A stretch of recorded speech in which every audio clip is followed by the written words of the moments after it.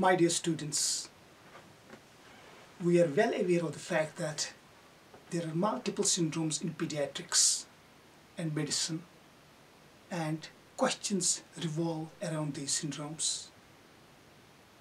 10 to 15% of the questions in the postgraduate exams are asked about the syndromes or syndromic entities.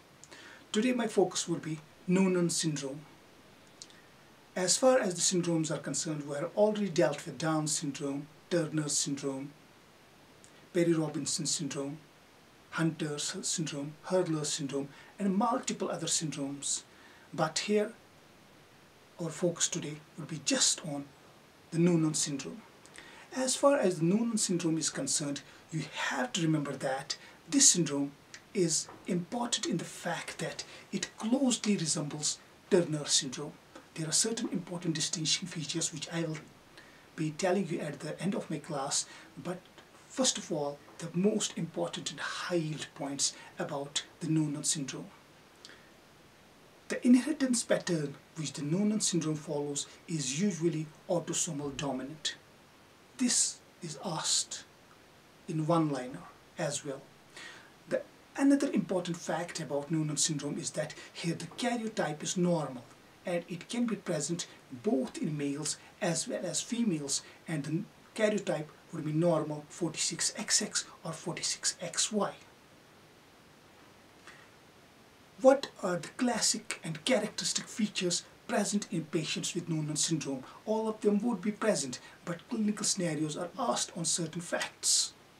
And you have to remember that these patients invariably have got a short stature.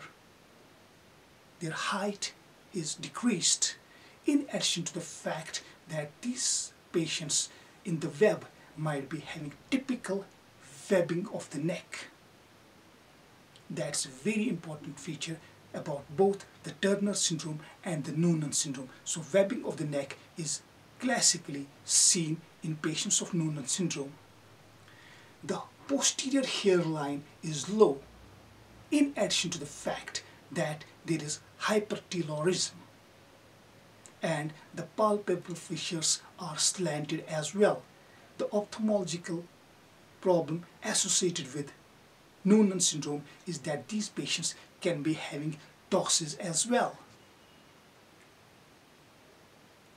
In addition, they might be having micrognathia, and the carrying angle in the patients with Noonans syndrome would be increased cubitus valgus. The chest would be typically having the pectus excavatum type, an expanded chest. The most important fact about the Noonans syndrome is the cardiological manifestations, and there is this one important clinical entity which distinguishes Noonans syndrome from other entities: the presence of pulmonary stenosis. Pulmonary stenosis is a cardinal feature of Noonans syndrome. In addition, these patients might be having other cardiological manifestations in the form of hypertrophic cardiomyopathy as well as atrial septal defect. Other cardiac defects happen to be rarer in case of Noonans syndrome. These patients might also have hearing loss. We are well aware of multiple congenital and pediatric conditions which are associated with hearing loss, like the Down syndrome, like the Krausen syndrome, like the Apert syndrome, and multiple other syndromes.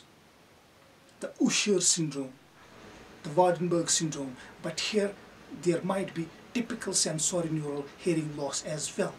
One important fact is that these individuals with Noonans syndrome might be having mental retardation as well. So these are the classic and most important points about Noonans syndrome.